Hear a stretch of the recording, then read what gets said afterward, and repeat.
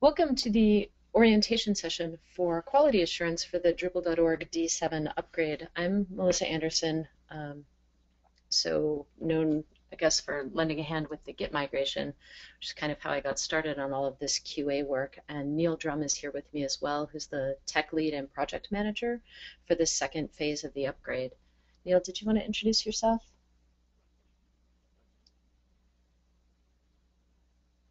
Sure. Yeah, I've been project managing and also doing a lot of the implementation for the upgrade.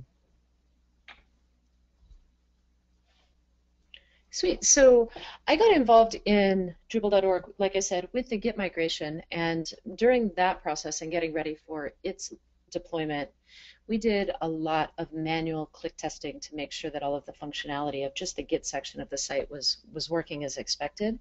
And so it was out of that that I became passionate about automated user testing. So we're using tools called Behat and Mink to check the site and let us know how we're progressing. We started the process by working with some developers from Capgemini. The company donated 3 full-time developers for 6 months to work on a project, and they ended up landing on this one. So what we did was look at the way that the Drupal 6 site works and try to describe what is supposed to happen with all of the features on Drupal.org, which is a huge undertaking, and it's not documented anywhere. So that just discovering what the site does in all of its detail was a big part of the work that we did. And then taking the tests that we wrote and automated against that and moving them to D7. You know, people are really excited to find out when the upgrade is going to launch, and Neil can talk more about that later. But my feeling is that it's going to be really soon. There are logistical and scheduling issues. And so the point of this is to let you know why we think it's ready and what the process will be once we open it up for community testing. So the tests that we wrote are organized into 15 major feature sets. There might be 16 of them now. I haven't counted lately. And this is how I'm keeping track of progress for the upgrade. So anything here in the issue queue that is postponed means that there are open issues for it that we're waiting for a fix from Neil or someone else who's working on it. So for example, if I click in here, there's just 3 tests that are all failing because of a single issue, and that's open. So that's very close. And that's the case with most of the things in the postponed state, that there's a couple of tests and a couple of issues out. And some of them, like with releases, we're just looking at needing to rename a field. So feel very close even on the ones with open issues.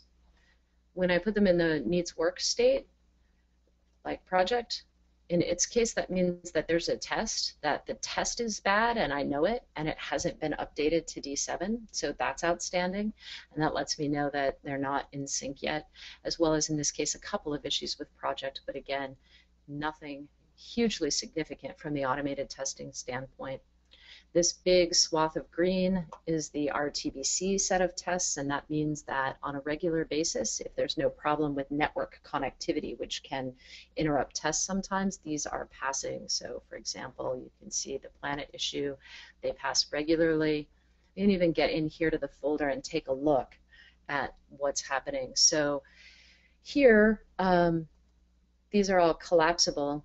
The tests are written in human readable language, so it's actually possible to follow the steps for the most part just from the interface. Occasionally, you need to look at the code that supports the automation, but this will tell you what's being tested automatically. So all of these steps here. The testing is taking place on Git7 site. So it's git7site.devdrupal.org. And that's noted on the issue queue, which is the primary place for community QA to get involved. All of these links are collected there. So the htaccess is Drupal, and it says it on the issue queue, and it says it on the little pop-up window, and that's to keep robots out. You can log in with your regular username and password. It's all HTTPS, and you can do the things that you would normally do on Drupal.org. And that's a question that people sometimes have, like, where should I start testing something as big as Drupal.org? And clicking around just to see what you can find is great, but it's also really important to have you get involved with the things that you care about, that you would notice if they broke, and that are important to you, and making sure that they work the way that you actually use them. So the hope is that having these automated tests will make the process smoother for the community as they get involved in QA. Hopefully we've been able to find a lot and resolve a lot of issues before you even join us. So the staging server gets rebuilt daily, and I was going to let Neil talk a little bit about the schedule for that and the process of migrating Yeah. the database. Yeah. So the site, as you can see in the red bar at the top, is rebuilt every day, and that's just so we get back to kind of a known set of data for the site, and back to, you'll actually see new issues and forum posts and everything coming in from production. And behind that, the actual upgrade process is run 3 times a week, Tuesday, Wednesday, Friday. It actually takes a little bit more than a day to run through the entire upgrade script and make a database snapshot of that. So you'll see the data from production lags by 3 or 4 days altogether, sometimes longer. If the upgrade fails, of course, we have to start over, and that'll take another 2 days. So yeah, what you should see on this site is new data coming in, and we're doing this so we test everything a lot, the upgrade process. Yeah, that's really similar to what we did when we did the Git migration as well, trying to rebuild on a daily basis so that we know that the process for the day that the deployment happens has been tested many, many times. And in general, everything that all issues that get fixed should show up on the site fairly quickly. Once we merge something to BZR, you might see us say that in the issue queue. That'll show up on the site within about 5 minutes. Of course, sometimes automation doesn't pick up everything exactly right, so it doesn't look good. Let us know in the issue queue. And also, the exception to that is anything changing a migration that's already happened. That, of course, will need a full upgrade. But usually, we add new update functions, and those will go ahead and run on deploy here. So those will also, any new upgrade functions will show up here within 5 minutes. So you do deployments of code as you're working throughout the day, so functionality may change at that level, but the database functionality doesn't change except for once a day. Right. Yeah. So Neil just mentioned the issue queue, and that's kind of a fun segue into the only major change in functionality, and I think I'm pretty excited about it, is the way that the issue queue works. So it's becoming a little bit more like other bug tracking and issue tracking software, and solving some of the issues with how you change the status of the issue queue. So there's a document here, and it is linked to in the QA queue as well. This describes all of the ways that it's expected to work, and I'll do a brief demonstration of that just so that you know how we think it should be happening. So if I create a new issue on Git 7 site, it looks pretty much like the old create issue, and I can do a demonstration of the new issue functionality. So we've got some selected fields. We'll call it code, and we'll call it a bug report. And once I click save, that's where you'll start to see the big difference here.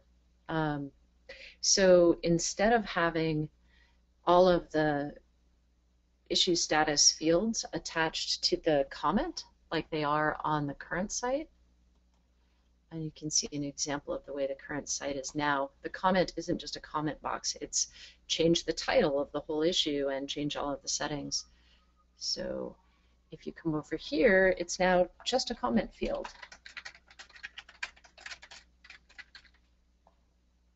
And you can press save, and it shows up below the issue. So I left the body blank, but if I wanted to update the issue, there's now a great big green button that makes it really clear that this is what's supposed to be happening.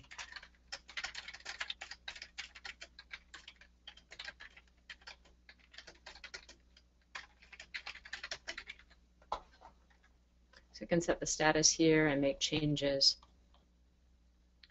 And one of the exciting pieces is that we will also be getting the opportunity to relate issues to each other. So in the issue relations, if there's a meta issue and you want a bunch of child issues, we're going to have functionality for that too. And again, the details are described in the document. And then you can comment when you make the change in the status why you're doing it. So we'll change it from bug report to task. Save it. And now we've got the updated information over here. And we still have a comment, and we have the ability to look at the changes. So what was different at the time. So you can see when the change was done in the stream of comments, but you keep the data with the node itself. And then one of the other features that, and I think this might be the one I'm most excited about, I don't know for sure. Yeah,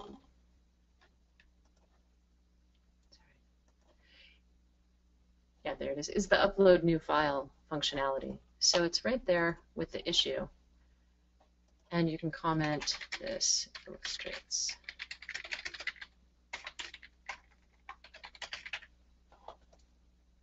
So patches or screencasts or whatever you're going to, or screen captures, whatever you're going to use to explain the comment that you make, are being gathered at the top with the issue in order, and they're linked to the comment down below. And you can also find them linked in the comments, so it'll make it a little easier on those very long issues that are going to be out there. So as you're looking at the issue queue and you're curious if it's working right, again, that document is pretty detailed about the issue queue changes, and you get a chance to look at it and get comfortable with it. So the exact time for opening up for community QA is really a balance between moving things forward in a timely fashion, as well as getting as many issues that we already know about fixed as possible so that we don't get a lot of duplicates. And it'll ultimately be Neil's call when we decide to open that. Right now you can see the list of confirmed or known issues, and this link will be available on the QA issue queue as well. So there's a lot of green in here, but you can see there's still a handful of issues to be addressed. So it'll be his call on when he thinks he's ready to start getting community input relative to fixing those. It's good to be aware also of the deferred issues. So this is functionality that isn't going to be implemented until after the big deployment. So there are things that are delayed, and you can find them here tagged with Drupal.org 7.1. So when you get ready, you've clicked around, you found an issue, and you're getting set to report it, it's really helpful, important to do your best to look, and I have a link where you can search both the known and the deferred issues, to look for the issue before you file the bug report. So there will be lots of people looking at it, and we want to keep the noise of duplicates to a minimum. So we really appreciate that searching. But when you found something, after you search,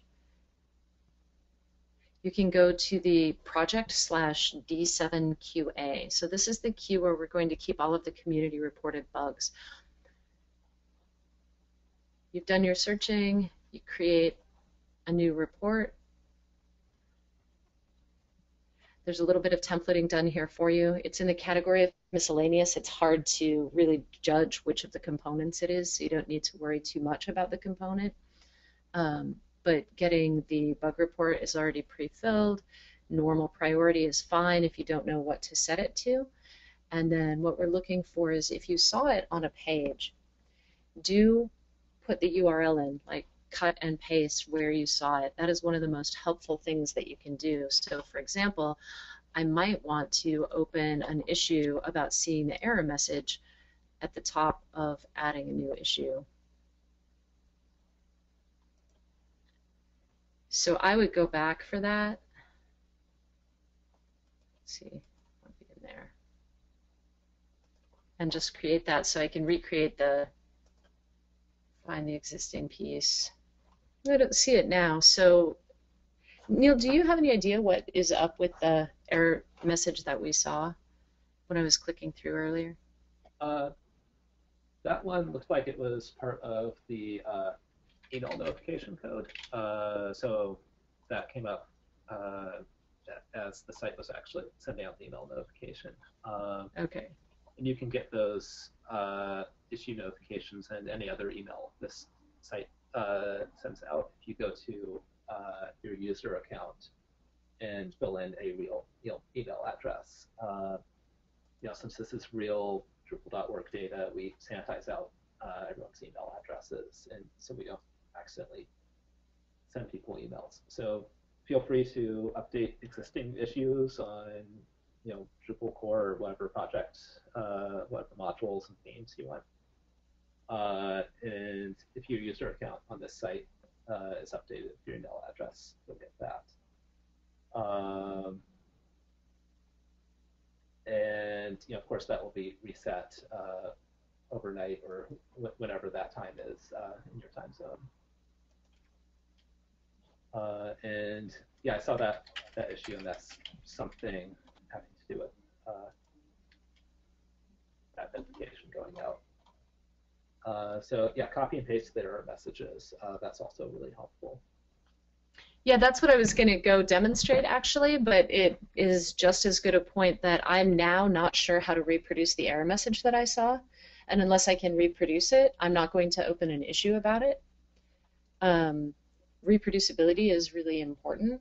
So as you're working through things, pay attention to the steps that you're taking, because we have to have a way to see the problem in order to fix the problem.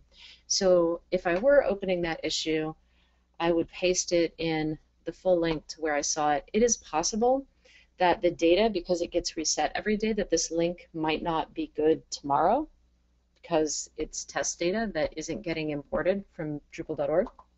So then explaining the problem.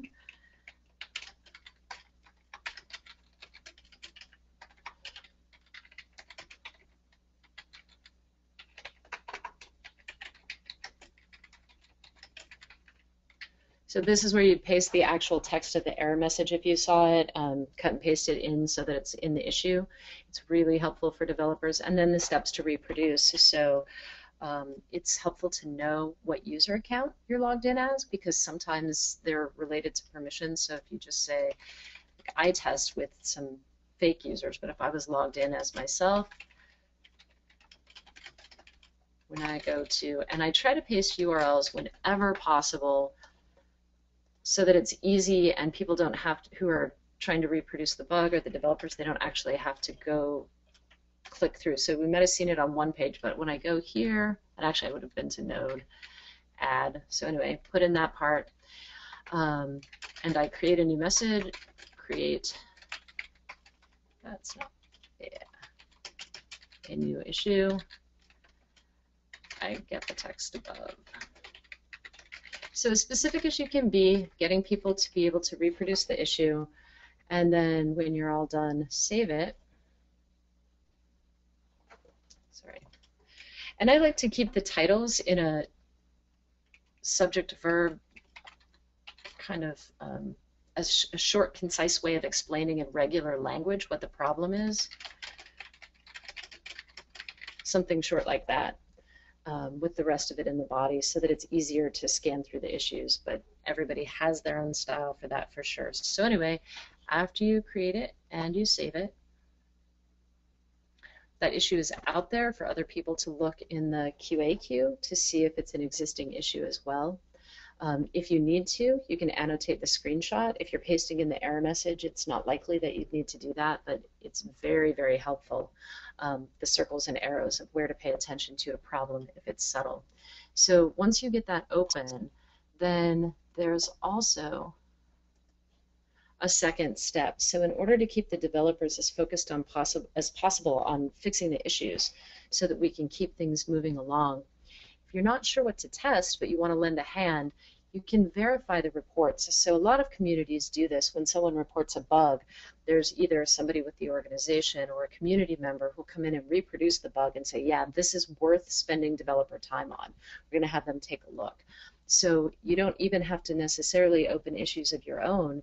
You can go to issues and see if you're able to reproduce the bug that was reported. And if you are able to reproduce it and you change the issue status from active to needs review, the reviewed issues are the ones that will get the developer's attention. So if you were able to reproduce it, the bug report was clear, great. If you feel like you can add more information from your experience, feel free to edit the issue.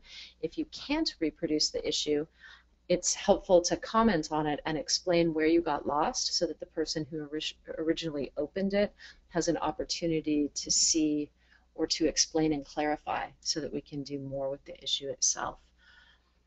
And then finally, when it's in that needs review state, then it will go into the queue for the developers, and when the fix comes out, we'll be able to verify those and get them marked as closed. And so that'll be the basic process of working through QA as we get ready to deploy.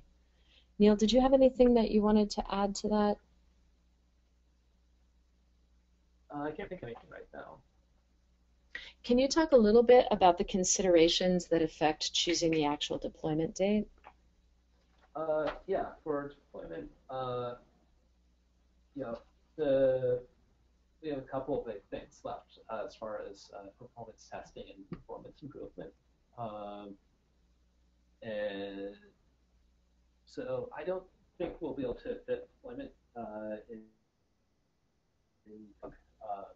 it'd be nice too, but you just you don't want to push through something uh, before you're getting on an airplane.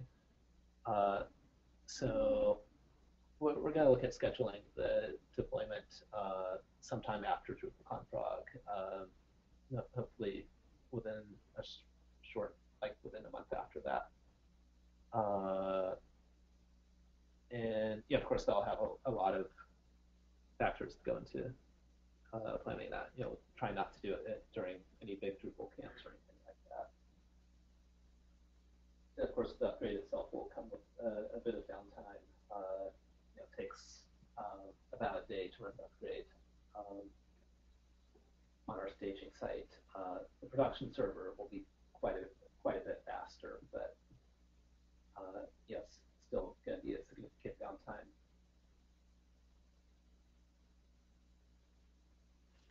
Yeah, and I had one thing in my notes that I forgot to do, which makes me sad because I'm super excited to thank the folks at QED 42.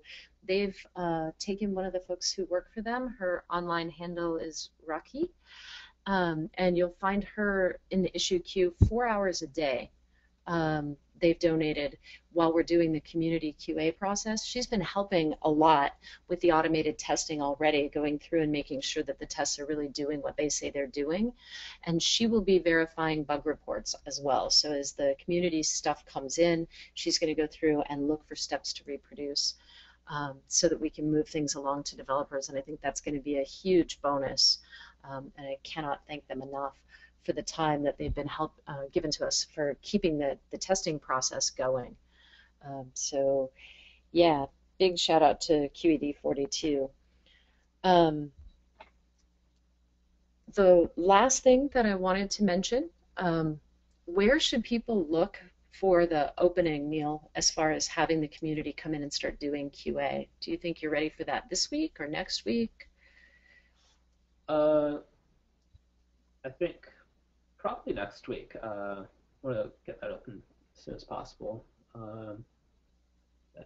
yeah, this week, it's August 29th when it's being recorded. There's too much going on this week. So yeah, we'll talk about it on Monday, and it should be open sometime next week, I think. And where should people look for the announcement? The association blog, Tatiana has been doing um, general update posts there. Okay, and I'll make sure that we get a posting out to the Drupal.org improvements group as well, Yep. so that people will have a clear idea, and I'm sure it will be tweeted about. And I want to also give a huge shout out to everybody who's watching this, thinking about giving a hand with making sure that we have a quality deployment. Um, it's so important to have people looking for things that the automated tests can't catch. And they definitely cannot catch all of the subtle issues that experienced Drupal.org users will see. So thank you all very much. And if you're interested in the process of QA, I just want to do a little plug for the core conversation. If you're going to be in Prague and you want to talk about how to take care of this place that we call home from a very logistical level, consider checking that out.